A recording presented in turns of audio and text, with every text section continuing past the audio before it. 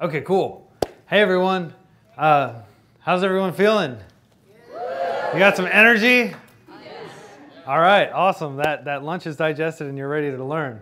Okay, so I am Quincy and I'm going to talk about how to write technical blog posts that people will actually read. That actually read part is important. So you may be wondering, why is this developer talking about writing? Well, I worked as a journalist for about 3 years after college, and I would say that technical blogging was absolutely critical to people actually realizing that freeCodeCamp existed and to our early community growth. We're a small nonprofit. We don't have like a lot of resources for advertising or for public relations, so we turned to trying to write articles worth reading. So I've been writing very actively on both Medium and on Quora, and I also edit freeCodeCamp's Medium publication, which publishes a whole lot of articles on development, design, and data science. So my goal is for all of you to walk out of here with both the confidence and the tools that you need to be able to write technical articles that people will sit down and actually invest the time in reading. So there are really 3 elements to this. First, you need substance. Second, you need to package that substance for consumption. And third, you need to go out and publicize it. So before we get into that though, I want to see why people are blogging. I saw a lot of hands go up earlier for people who are blogging. I'm just going to go up right now. Who is blogging because they want to impress future employers? Okay, quite a few. All right, who wants to apply recently learned knowledge? One of the best ways to reinforce your own learning is to turn around and teach it to somebody else, and a technical blog post is an excellent way to do that. All right, and who just wants to share their insights with other developers and kind of pay it forward? Quite a few of you. And maybe nobody will raise their hand because this is a little immodest, but who is interested in becoming a thought leader in a specific domain? All right, yeah, you want to get on the conference circuit, you want to get on podcasts like Code Newbie, and you want to raise awareness of your area of expertise. Great. It does not matter, like regardless of your reason, it does not matter. Really, the goal should be to just get people to read your articles. If you set out to achieve that one single goal, it will help you with all 4 of those objectives. Let's start with substance. You need to write something that matters. And I will tell you that people quickly, they have all these kind of rules of thumb about blogging, like, oh, it should be 600 words, and you know, just quickly get it out there and blog every single day. I don't buy any of that stuff. I really think that it's all about substance. When you have something to say, that's when you open your mouth and you say it. And you can really hone in and take that substance and turn it into a whole lot of blog posts. This is a guy named Peter Paul Kosh. He is the author of the popular Quirks Mode blog.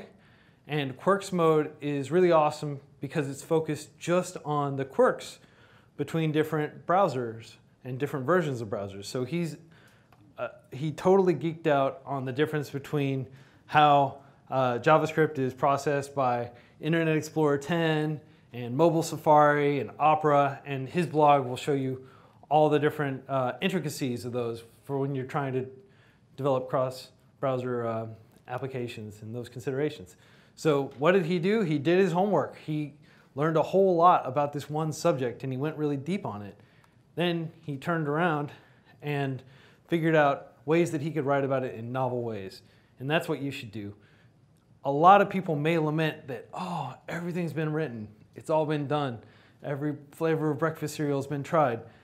Reality is there are always new ways, new permutations that you can toggle and switch around to make new original spins on old topics.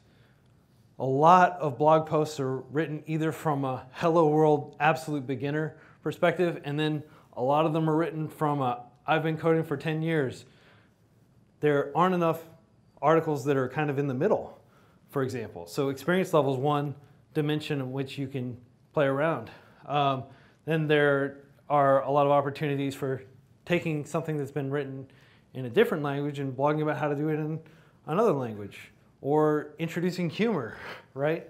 Humor makes your blog post palatable, so use it liberally. And you can even write joke posts that are basically parodying something but teaching at the same time. So here's a quick case study. I want everybody to meet Amber. She is a Seattle-based marine biologist by training. She got her master's degree in marine biology, and she worked at Disney, surveying the animals and doing science related to the animals that Disney had at its parks. And unfortunately, marine biology is a field that a lot of people want to get into. People love animals. It's very competitive. Around the holiday season, she found herself with her contract not renewed. To cheer herself up, she was really pumped. She's like, all right, I'm going to go see the new Star Wars movie. Did anybody see the new Star Wars movie? Rogue One? Okay, awesome. So she was really excited because like the first time it looked like a Star Wars movie where the protagonist was female. But when she walked out of the theater, she had a weird sense that maybe the protagonist wasn't the female character. And sure enough, she did the math and she counted up all the words, and she found that the main character actually didn't speak as many lines as some of the other characters. And she also noticed that there were far fewer female characters in that movie than there were male characters. And she was like, well, this seemed like it was marketed as a movie, you know, to women, to try to get more women into Star Wars. So she looked at all the other blockbuster movies, like the top 10 grossing movies of 2016. She built a bunch of data visualizations. She wrote scripts to dive through and count all the dialogue and assign the gender to the different characters. And she built this beautiful series of data visualizations. And so she had the substance. She just needed to sit down and write about it. And that's what she did. I coached her through it, and we wrote a Medium publication. And her article was huge. It got picked up by Mashable. It got picked up by IGN, a whole lot of international press, and it raised awareness of this issue. So she was able to use her scientific skills from being a marine biologist, kind of port it over to doing data visualization and data science.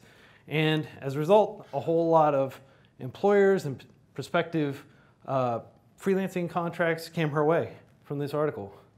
So there's just one blog post, right? You only need to write one good blog post if it has good substance. So it's a lot of hard work. Expect to invest a lot of time and energy. Good blog posts don't come easily, not good technical blog posts. The second lesson I want you to all walk away from is that packaging is important. The way you take your substance, the way you package it and present it to the reader is very important. This is the most expensive vodka in the world. I'm not a vodka connoisseur or anything, but when I saw these bottles, I was immediately sucked in. I wanted to learn more about it, right? It's packaging. Well, what's the packaging on a blog post? You got your headline, you've got your lead image, you have the formatting of the text and the subheads and the pull quotes, and then you've got the platform that you publish it in. All of those things are considerations that you should keep in mind when it comes to packaging your technical blog post. I want to talk about headlines specifically because I want to point out that that is all that about 95% of people are going to read. They're scrolling through their Twitter feed while they're sitting on the toilet or while they're holding the handle on a bus, and they're like, do I want to read this? Do I want to read this? They read your headline, and it's up to your headline to entice them to read the rest of your article. So has anybody heard the old adage by Abe Lincoln about chopping down trees? So if I had 8 hours to write a technical blog post, I'd spend the first 6 sharpening the headline. It's true. The headline really is, empires have been built on the backs of headlines. Has anybody heard of BuzzFeed? You know, and there's a science to it. There's a lot you can read up on, and you can A/B test your headlines. You can show them to your friends and just try to figure out if people would click on them. It's really that important.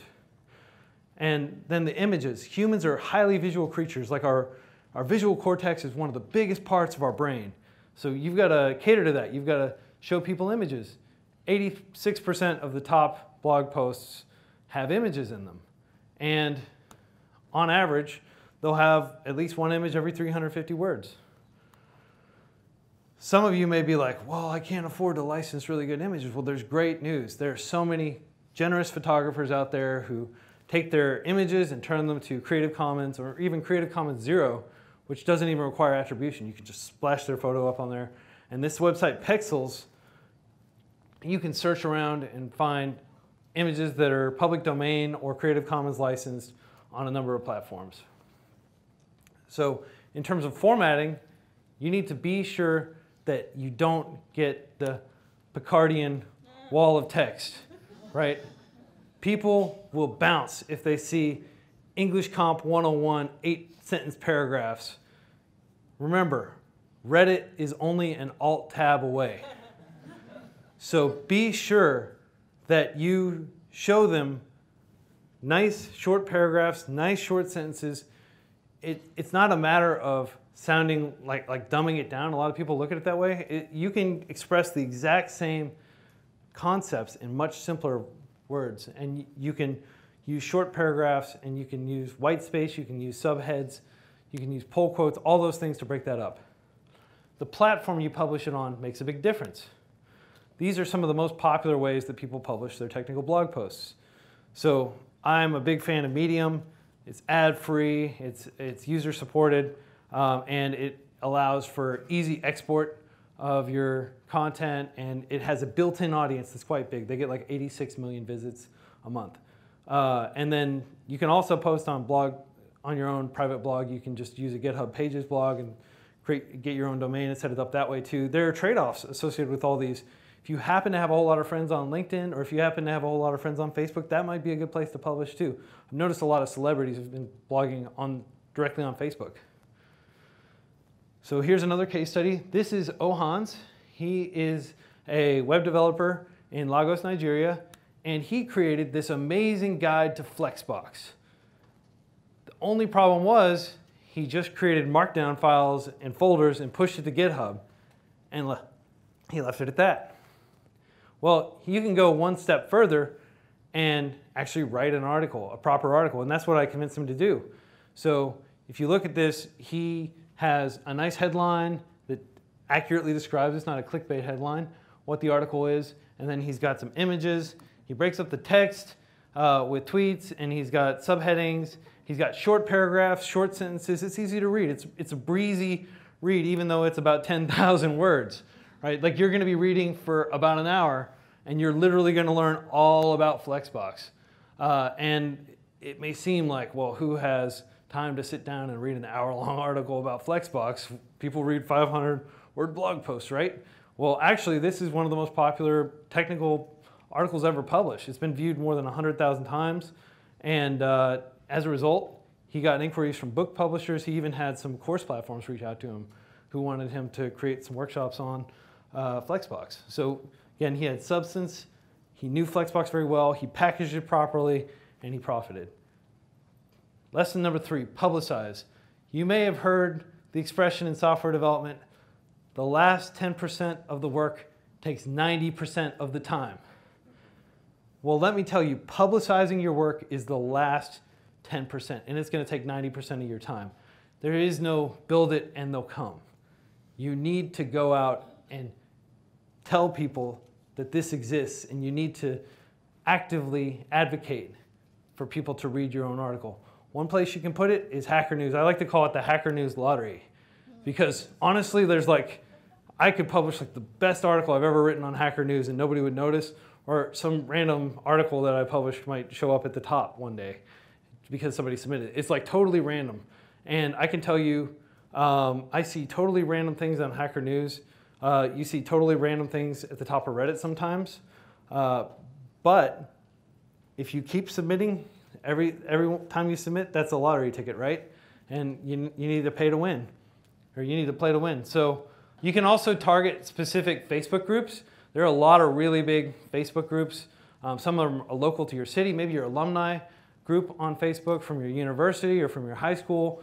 Share it with your friends that way. Groups are a great way to spread it.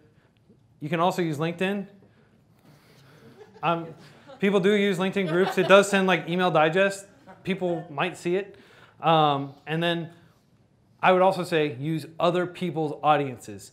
So if you publish on a Medium publication, you're immediately kind of hijacking the audience of that publication for a moment to get their attention. If you publish it in Forbes or TechCrunch or some of these other major publications that actually submit kind of op-ed reader posts, and you can actually become a writer for Forbes or a writer for TechCrunch and publish right on there, and that way you're borrowing their credibility as well as their audience. So just to summarize, 3 things to remember: create technical blog posts that are substantial, package them for consumption, and publicize them like crazy. If you do that, you'll write blog posts that people will actually sit down and read. Thank you very much.